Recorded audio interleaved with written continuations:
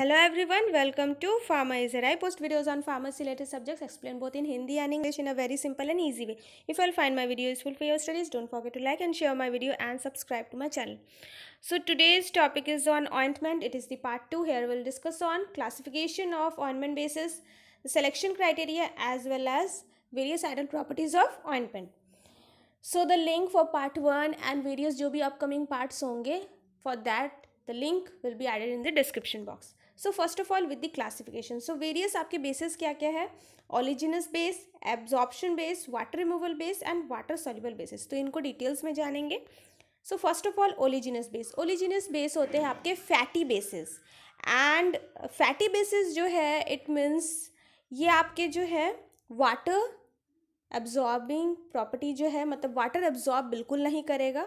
Water absorb नहीं करने की प्रॉपर्टी की वजह से इसको ज़्यादातर यूज़ किया जाता है बिकॉज ऑइंटमेंट हमें चाहिए ग्रीसी नेचर का. एनीवेज इसका जो कॉम्पोजिशन है इसमें बेसिकली आपके जो ओलिजिनस बेसिस होते हैं या आइदर वो हाइड्रोकार्बन्स होते हैं या फिर वेजिटेबल ऑयल्स या सिलिकॉन्स एंड सर्टेन ईस्टर्स होते हैं. जनरली वो आपके बेसिस ओलिजिनस बेसिस होते हैं जो कि वाटर इनसॉल्युबल हो या फिर वाटर एब्जॉर्प्शन प्रॉपर्टी बिल्कुल ना हो. इनके कुछ कैरेक्टरिस्टिक्स है. लो कैपेसिटी टू एब्जॉर्ब वाटर, बहुत ही नेग्लिजिबल या फिर आप कह सकते हो बिल्कुल एब्जॉर्प्शन नहीं होता है वाटर का. वाटर इसके पार नहीं कर पाएगा, इसके फिल्म के पार. देन आपका हाई ऑक्लूसिवनेस. हाई ऑक्लूसिवनेस किसको कहते हैं? अगर आप कहीं पर अप्लाई करते हो किसी लेयर को एंड वो अगर आपका ब्लॉक कर दे पर्टिकुलर एरिया को. ऑक्लूसिवनेस मतलब ब्लॉकेज, मतलब अगर आप ऑइंटमेंट को स्किन पर लगाते हो एंड दैट बिकम्स ऑक्लूसिव, मतलब कि उस एरिया से आर पार कुछ नहीं जा पाएगा. जनरली आपके कोई मेडिसिन आपको अप्लाई करना है जहाँ पर आपका स्किन जो है आप चाहते हो कि आपके स्किन के ऊपर वो काम करे, इन्फेक्शन हुआ है तो वाटर से क्या होता है, धुल जाते हैं. तो इन केस अगर आपको ऐसा ऑइंटमेंट का ज़रूरत है जो कि आपके स्किन पर बहुत देर तक लॉन्ग टाइम तक स्टिक होकर रहे एंड पानी से वो वाश ना हो या फिर पानी उसके अंदर ना चला जाए, आपका ड्रग को अगर वाटर से आपको प्रिवेंट करना है, देन ओलिजिनस बेस आपके लिए बेस्ट हो सकता है for such type of ointments.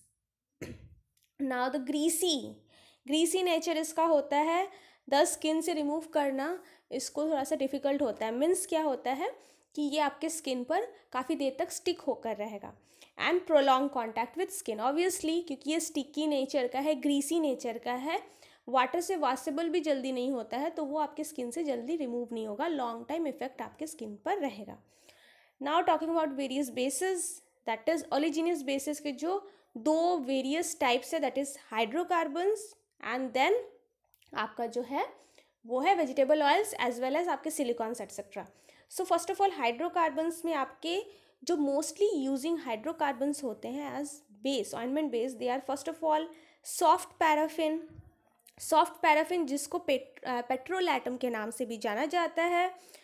आपको ऑइंटमेंट बेसिस में जनरली देखने को मिलेंगे soft paraffin, that is petrol atom, because इसका जो कंसिस्टेंसी होता है बिल्कुल परफेक्ट, ना ही बहुत ज़्यादा ग्रीसी है कि इसको अप्लाई करना, क्योंकि बहुत ज़्यादा अगर ग्रीसी हो जाए तो किसी चीज़ को अप्लाई करना थोड़ा डिफ़िकल्ट हो जाता है. काफ़ी ज़्यादा विस्कस होने से, काफ़ी ज़्यादा गाढ़ा अगर नेचर होगा, ग्रीसीनेस जितना ज़्यादा होगा उतना गाढ़ा, तो उसको स्प्रेड नहीं कर पाएंगे हम स्किन पे. सो इसका कंसिस्टेंसी लगभग अप्रॉक्स होता है एंड देन न्यूट्रल नेचर होता है इसका एंड दस ईजिली स्प्रेडेबल भी है बिकॉज मैंने बताया कि कंसिस्टेंसी इसका लगभग जो है आपका जैसा रिक्वायर्ड है अप्रॉक्स वैसा होता है. देन लिक्विड पैराफिन की बात करें तो लिक्विड पैराफिन मिनरल ऑयल्स होते हैं जो कि बेसिकली पेट्रोलियम से ही आपका निकलता है. दस आपका पेट्रोल एटम भी पेट्रोलियम से ही मिलता है but it is a little thick consistency, मतलब सेमी सॉलिड टाइप का कंसिस्टेंसी होता है. लिक्विड पैराफिन आपका जनरली जैसे कि नाम है लिक्विडी नेचर का होता है, थोड़ा सा फ्लोई नेचर का होता है. ये थोड़ा सा less greasy, it is less greasy in comparison to the soft paraffins and tacky. आपका सॉफ्ट पैराफिन से इसका ग्रीसीनेस एंड टैकीनेस दैट इज़ चिटचिटापन थोड़ा सा लेस होता है. देन अगर आप petrol atom and mineral oils के ब्लेंड को अगर लो, मतलब एक साथ अगर इसका मिक्सचर लो, तो उससे जो बेस आपको मिलेगा वो आपका काफ़ी बेटर ऑइंटमेंट आपको प्रोवाइड कर सकता है विथ लेस ड्रैग, जिसको कि आपको ज़्यादा ड्रैग नहीं करना पड़ेगा आपके स्किन पर. मतलब ड्रैग या रेजिस्टेंस जो होता है टू द स्किन वो बहुत कम हो जाता है. ईजिली आपका स्प्रेडेबल हो जाता है, बिकॉज थोड़ा सा लिक्विड पैराफिन उसके साथ आपका मिक्स हो रहा है, जो कि आपको ईजिली उसका जो ईजी फ्लोई नेचर है वो उसके साथ कंबाइन होगा सॉफ्ट पैराफिन के साथ, तो ईजिली आपके स्किन पर अप्लाई हो पाएगा। Then talking about hard paraffin, ये आपके बेसिकली हाइड्रोकार्बन वैक्सेस होते हैं, वैक्सेस जो कि ये भी काफ़ी कॉमनली आपका ज़्यादातर यूज़ होता ही है ऑइंटमेंट्स में, जिससे आपको विस्कोसिटी, अगर इन केस आपके ऑइंटमेंट बेस का जो विस्कोसिटी है वो थोड़ा कम हो जाए, बिकॉज ऑइंटमेंट्स आपको पता है थिक होता है, फ्लोई नेचर का नहीं होता है, लोशंस की तरह या क्रीम की तरह लाइट नहीं होता है, थोड़ा सा थिक होता ही है। दस जो है आपको विस्कोसिटी अगर इंक्रीज करना है, इन केस मिनरल ऑयल्स, आप बेसिकली ज़्यादातर अगर आप मिनरल ऑयल्स ले रहे हो तो मिनरल ऑयल्स के साथ थोड़ा हार्ड पैराफिन मिला देने से सॉफ्ट एंड आपके मिनरल ऑयल्स जो है, soft paraffin and mineral oils they are sufficient. But अगर आपका मिनरल ऑयल से ज़्यादा आपने लिया है तो उस केस में अगर आप थोड़ा सा हार्ड पैराफिन लेते हो तो ये आपको प्रिवेंट करेगा कि आपका बेस जो है वो ऑइंटमेंट से अलग ना हो जाए। मतलब आपका कभी कभी ऐसा होता है कि ज़्यादा अगर ऑयल्स ऑइंटमेंट में ज़्यादा रहे तो ऑयल्स से आपके ऑइंटमेंट से ऑयल्स जो है वो अलग हो जाता है, ऑइंटमेंट का जो एक्चुअल मेडिसिन है वो अलग हो जाएगा, एंड देन ऑइंटमेंट का जो ऑयल है वो अलग हो जाता है काफ़ी लॉन्ग टाइम रखने पर। तो ये जो प्रॉपर्टी है, या फिर एक तरह से कह सकते हो ये जो स्टेबिलिटी प्रॉब्लम आता है, उसको रिड्यूस करने के लिए एक्चुअली आपका जो है हार्ड पैराफिन काम आता है, जो थोड़ा सा विस्कोसिटी बढ़ाता है, जिससे आपके सारे जो इंग्रेडिएंट्स हैं वो एक साथ होकर रहे। Now talking about vegetable oils, vegetable oils में क्या है, कॉमनली यूजिंग वेजिटेबल ऑयल्स जो आपको देखने को मिलते हैं, they are peanut oil, almond oil, सेसम oil and olive oil. इसके कुछ स्पेशल कैरेक्टरिस्टिक ऐसा कुछ नहीं है, बट ये आपके कुछ common use natural vegetable oils है जो कि यूज़ किया जाता है। एंड देन ऑयली सिलिकॉन्स, सो जैसे मैंने बताया सिलिकॉन्स भी आपके यूज़ किए जाते हैं, सच एस डाइमिथिकॉन, साइक्लोमिथिकॉन, ये ऐसे कुछ सिलिकॉन ग्रुप्स है जिसका यूज़ आपका होता है, बिकॉज इनका जो प्रॉपर्टी होता है वो हाइड्रोकार्बन बेसिस की तरह ही होता है। लाइक पैराफिन्स, ये भी ऑयली कंसिस्टेंसी रखता है, वाटर इनसॉल्युबल होता है। दस ऑयली सिलिकॉन्स को भी यूज़ किया जाता है आपके ऑइंटमेंट बेसिस में, apart from this vegetable oil और hydrocarbons. Now next is absorption basis. Absorption basis क्या होते हैं, बेसिकली ये आपके जो है इमल्शन टाइप बेसिस है, that is water in oil emulsion types है। ये जो बेसिस होते हैं ये भी एनहाइड्रस नेचर के ही होते हैं, बट यहाँ पर क्या है, जैसे आपका हाइड्रोकार्बन में वो पूरी तरह से एनहाइड्रस है, यहाँ पे आपके हाइड्रोकार्बन के साथ कुछ ऐसे आप इंग्रेडिएंट को मिलाते हो जिससे कि हाइड्रोकार्बन जो कि बिल्कुल भी वाटर को एब्जॉर्ब नहीं करता, ये बहुत नेग्लिजिबल, और वहीं आपका एब्जॉर्प्शन अगर आपको थोड़ा सा बढ़ाना हो, अगर आप चाहते हो कि वाटर का एब्जॉर्प्शन थोड़ा हो आपके ऑइंटमेंट में, इन दैट केस आप हाइड्रोकार्बन के साथ कुछ ऐसा इंग्रेडिएंट का ब्लेंड मिलाते हो जिससे कि वो एब्जॉर्बिंग नेचर का थोड़ा सा बन जाए। नॉट लाइक कि हाँ पूरी तरह से वाटर सॉल्युबल हो जाए, बट वाटर को एटलीस्ट एब्जॉर्ब कर सके, दस the name is absorption base. So they don't absorb water on contact, जैसे ही वाटर कॉन्टैक्ट में है वैसे ही एब्जॉर्ब नहीं कर लेगा, बिकॉज ये एनीवेज इसमें हाइड्रोकार्बन्स है, बट विथ सफिशिएंट एजिटेशन, मतलब अगर आप सफिशिएंटली इसे मिक्स करो तो वाटर इसके अंदर जा सकता है। These are composed by addition of substances miscible with hydrocarbons and possess polar groups such as sulfate, carboxyl, etc.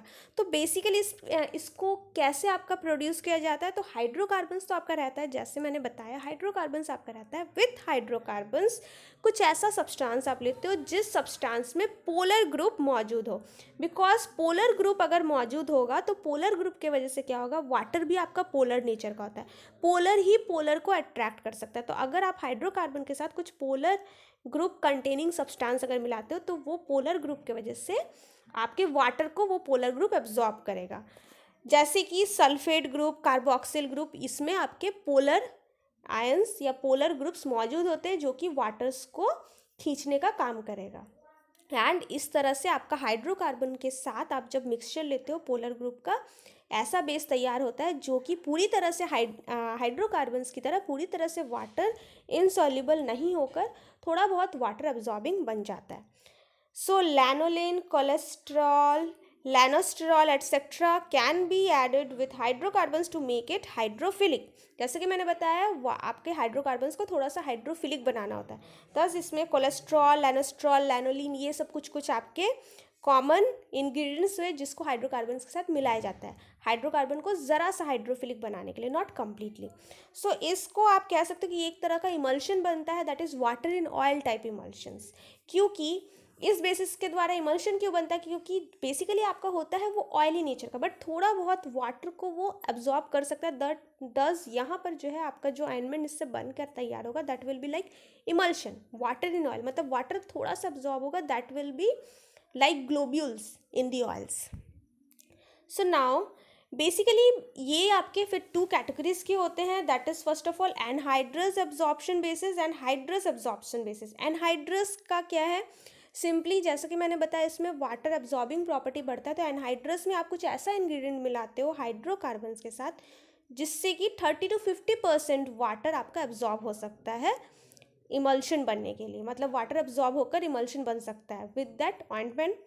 Example के लिए anhydrous lanolin, bees wax, hydrophilic पेट्रोलैटम, ये सब कुछ ऐसे कॉम्पोजिशंस है जिसके द्वारा आपका क्या हो सकता है, आपका जो हाइड्रोकार्बन बेसिकली है उसमें वाटर 30 to 50% आपका हो सकता है ऐड हो जाए due to that basis.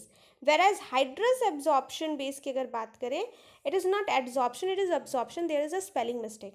Hydrous absorption base की अगर बात करें, लाइक यहाँ पर आपका आता है ग्लिसराइल, मोनोस्टेरेट, सिटाइल अल्कोहल, ये सब अगर आप मिला देते हो हाइड्रोकार्बन के साथ तो इसकी वजह से आपका और भी ज़्यादा वाटर एब्जॉर्प्शन कैपेसिटी बढ़ सकता है, लाइक 30 to 50% से भी ज़्यादा, 60%, 70%, 80% इतना भी हो सकता है। तो एब्जॉर्प्शन बेस का मतलब ही ये होता है कि जहाँ पे आप हाइड्रोकार्बन के साथ कुछ ऐसा इंग्रेडिएंट मिलाते हो जिससे कि वाटर एब्जॉर्बिंग प्रॉपर्टी आपके ऑइंटमेंट बेस में बढ़ जाता है, जिसमें अगर कम वाटर एब्जॉर्बिंग प्रॉपर्टी बढ़े सो उसको आप एनहाइड्रस एब्जॉर्प्शन बेसिस की कैटेगरी में डालोगे, एंड कुछ ऐसा इंग्रेडिएंट जिसको मिलाने से थोड़ा और एब्जॉर्प्शन बढ़ सकता है तो वो आपके हाइड्रस एब्जॉर्प्शन बेसिस होंगे, and they are not taken alone, उसके साथ हाइड्रोकार्बन्स आपके रहेंगे एब्जॉर्प्शन बेसिस में। So now next is are water removal basis. Water removal मतलब वाटर से रिमूव हो जाने वाला, वाटर वासेबल, वाटर सॉल्युबल नहीं, ये है वाटर वासेबल, मतलब कि ऐसे बेसिस जो वाटर से आप इजीली धो सको।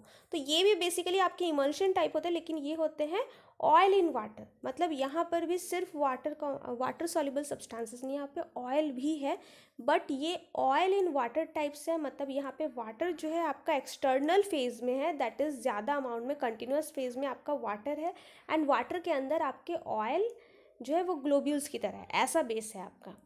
दस आपका क्योंकि water soluble substance external phase में है, दस आप अगर पानी से धोना चाहोगे तो इस तरह के ऑइंटमेंट्स इजीली आपका वॉश हो जाता है। सो जैसा कि मैंने बताया, they are easily removed with water alone from skin and lining. सो ये आपका इजीली आपका रिमूव हो जाएगा। दे आर नॉन ग्रीसी, एक नॉन ग्रीसी नेचर के होते हैं, नॉन स्टिकी भी होते हैं।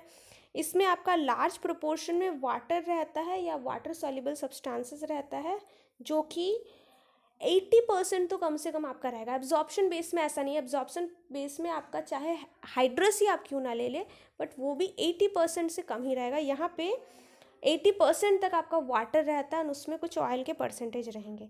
And this CIMS to account for the high release of medicaments from such basis. ये जनरली तब यूज़ किया जाता है अगर आप चाहते हो कि आपके ऑइंटमेंट बेस से ज़्यादा मात्रा में आपका ड्रग जो है वो रिलीज़ हो, क्योंकि वाटर सोल्यूबल होने की वजह से ड्रग को वो ज़्यादा देर तक बांध के नहीं रख पाएगा, जल्दी आपके स्किन पे रिलीज़ कर देगा। तो आपको अगर चाहिए कि आपका ड्रग जल्दी रिलीज़ हो फ्रॉम द बेस, देन आपके लिए वाटर रिमूवल बेस है, सच ऑइंटमेंट्स के लिए वाटर रिमूवल बेस आप यूज़ कर सकते हो। ये आपका मोस्टली क्रीम में यूज़ होता है, ऑइंटमेंट में इसका यूज़ काफ़ी रेयर है, and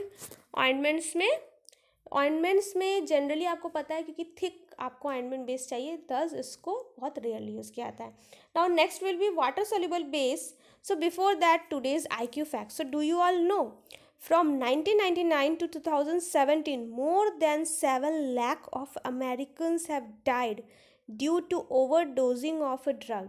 Yes, according to the news, आपके अमेरिका में 7 लाख ऐसे केसेस हुए हैं, मोर देन 7 लाख, कि जो ड्रग ओवरडोज से मारे गए हैं between 1999 to 2017. So drug overdose is not a just situation, it is a very serious situation. इसीलिए ड्रग्स कभी भी, कोई भी मेडिसिन को until and unless consult from a doctor कभी भी डोज खुद डिसाइड नहीं किया जाता है. एंड ओवर डोजिंग से बहुत सीरियस इवन डेथ्स हो सकते हैं.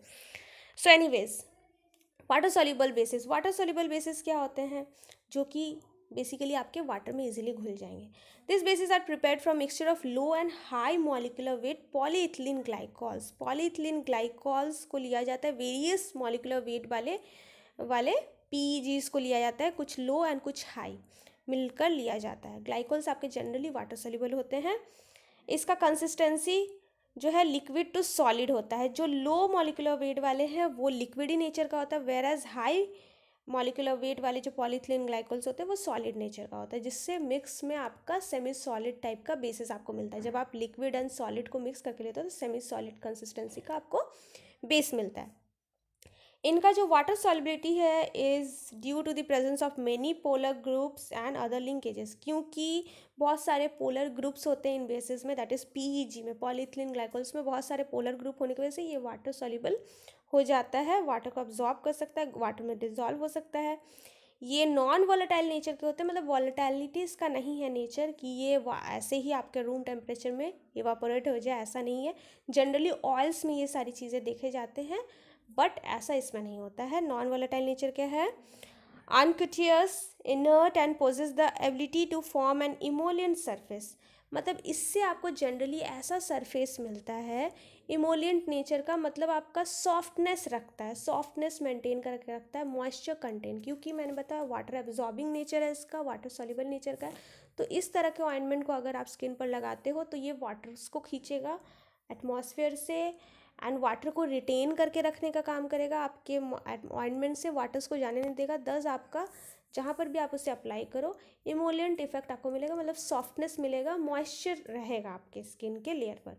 सम of the water soluble basis are also prepared by employing glyceryl मोनोस्टेरेट्स, cellulose derivative, sodium alginate, bentonite, colloidal, magnesium, aluminium silicate and Carbopol 934. सो ये कुछ कॉम्पोजिशंस है जिसको मिलाकर भी आपका जनरली आपका ये सारी चीज़ें मिलाए जाते हैं along with PEG to form water soluble bases. Carbopol 934, an acid polymer, disperses readily in water to yield an acid solution of low viscosity. So ये जो भी चीज़ें ली जाती है उसमें से कार्बोपोल 934 एंड जो भी एसिड पॉलीमर्स है उसका मेन पर्पस ये होता है कि जल्दी से आपके वाटर में जो है डिस्पर्स हो जाता है, मतलब वाटर के साथ सॉल्युबल हो जाता है, जिससे कि एक एसिडिक सॉल्यूशन बनता है. वाटर से डिजॉल्व होने से एक एसिडिक सॉल्यूशन बनता है जो कि लो विस्कोसिटी का होता है. सो ओवरऑल अगर बताया जाए तो ये भी जो आपका बेस है ये भी ऑइंटमेंट में आपका रेयरली यूज़ होता है. हाँ, यूज़ होता है अकॉर्डिंग टू पर्पस, जो मैं अभी आप लोगों को बताऊंगी कि किस किस क्राइटेरिया से आप बेस चुनते हो, but rarely, because generally ointments में आप जब देखोगे तो ऑइंटमेंट जितने भी होते हैं मैक्सिमम आपके ऑयली नेचर के होते हैं. दैट इज़ ओलिजिनस सबसे ओल्डेस्ट एज सबसे कॉमन आपके बेसिस में होते हैं. And after that absorption base. And ये जो दो है water removal and water soluble, ये काफ़ी लेस यूज़ होता है. It is physiologically inert, non irritating and non sensitising. ये इसके कुछ एडवांटेजेस आप कह सकते हो. इनर्ट है, किसी तरह का इरिटेशन जो कि ऑयली बेसिस में जनरली होता है, ईचिंग या इरिटेशन, ये नहीं होता है. सेंसिटाइजेशन नहीं होता है. It exhibit excellent compatibility with materials, दूसरे मटेरियल्स के साथ ईजीली ये कंपैटिबल हो जाता है. Frequently incorporated in ointment formulations. सो ये रीज़न से इसका ऑइंटमेंट में ज़्यादा यूज़ होता है, बिकॉज ये जो है आपका ये बेस एक ऐसा है कि ये सारे मटेरियल्स के साथ इजीली कंपैटिबल हो जाता है. 10 ऑइंटमेंट्स में यूज़ किया जाता है. और मैं एक बात बता दूँ आप लोगों को, जो 4 बेसिस है, कभी कभी वेरियस ऑइंटमेंट बेसिस में ऑइंटमेंट के फॉर्मुलेशंस में जस्ट 1 बेस नहीं लिया जाता है, कभी कभी 2 या 3 बेसिस का मिक्सचर भी लिया जाता है according to the requirement. So now next is selection criteria. कैसे आप सेलेक्ट करोगे कि आपके लिए आपके ऑइंटमेंट फॉर्मुलेशन के लिए कैसा आपको बेस लेना है. तो first of all the desired release date. आपको देखना है कि आप किस हिसाब से चाहते हो कि आपका ड्रग रिलीज़ हो, how you want your drug to get released. जल्दी या धीरे से। जितना अगर आपको फास्ट रिलीजिंग चाहिए तो water soluble is the best option. अगर आप स्लो रिलीज चाहते हो तो ओलिजिनियस लीजिए। देन आपका डिज़ायरेबिलिटी of absorption through subcutaneous layer. अब आपके सबक्यूटेनियस मतलब स्किन के लेयर से आप उसका एब्जॉर्प्शन कैसे चाहते हो, ये मैं बता दूं कि स्किन से पार होने के लिए आपके स्किन्स जो है, जनरल टिश्यूज़ जो है वो ज़रा सा ऑयली नेचर के होते हैं, तो दस आपका जो है स्किन के थ्रू जाने के लिए उसका थोड़ा सा फैटी नेचर होना ज़रूरी है। एडवाइजेबिलिटी ऑफ ऑक्लूसिवनेस। अगर आपका ड्रग आपको चाहिए कि आपका ड्रग जो वो स्किन पर रहे, ब्लॉक्ड हो जाए, स्किन के अंदर ना चला जाए, आपके स्किन के ऊपर काम करे, ऑक्लूसिवनेस क्रिएट करे, देन आपके लिए आप अकॉर्डिंग टू दैट आप सेलेक्ट करोगे अपने बेसिस को। जनरली ऑयली जो है आप एब्जॉर्प्शन वगैरह, एब्जॉर्प्शन बेसिस जिसमें ऑक्लूसिवनेस वगैरह आपको मिलता है, ओलिजिनियस में भी वैसा आप ले सकते हो, बिकॉज वो लेयर जो आपके स्किन पे लॉन्ग टाइम तक वहाँ पर फिल्म बनाए रहता है एंड साथ ही साथ उसके अंदर वाटर्स नहीं जा पाते हैं। तो अगर आपको ऑक्लूसिवनेस चाहिए तो आपके लिए ऑयली वगैरह अच्छा रहता है, ऑयली बेसिस, फैटी बेसिस, जो कि आपके स्किन के ऊपर ऐसा लेयर बनाए जिसके अंदर वाटर नहीं जा पाएगा। एंड देन शॉर्ट टर्म और लॉन्ग टर्म स्टेबिलिटी आपके ऊपर है। आपको जितना लॉन्ग टर्म अगर स्टेबिलिटी चाहिए तो आप ऑयली लो, शॉर्ट टर्म स्टेबिलिटी चाहिए तो आप water soluble low. Then influence of drug on ointment base consistency.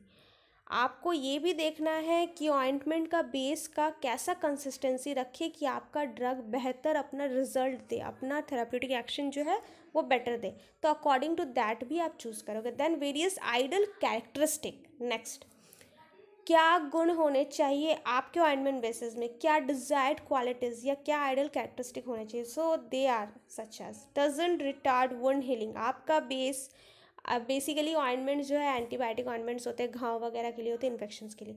तो आप अगर लगाओ तो आप चाहोगे कि वुंड हीलिंग को, या फिर किसी तरह का घाव हुआ है तो उसको ठीक करने में उससे जल्दी ठीक करे, ऐसा ना करे कि उसको लगाने से आपका जो है घाव को हील होने में ज़्यादा वक्त लगे। लो सेंसिटाइजेशन या इरिटेटिंग इफेक्ट उसका होना चाहिए। फार्मास्यूटिकली एलिगेंट मतलब एक मेडिसिन के रूप में जैसा उसका लुक होना चाहिए, अपीयरेंस होना चाहिए, बिल्कुल वैसा हो, बहुत ज़्यादा डल लुक ना उसका हो।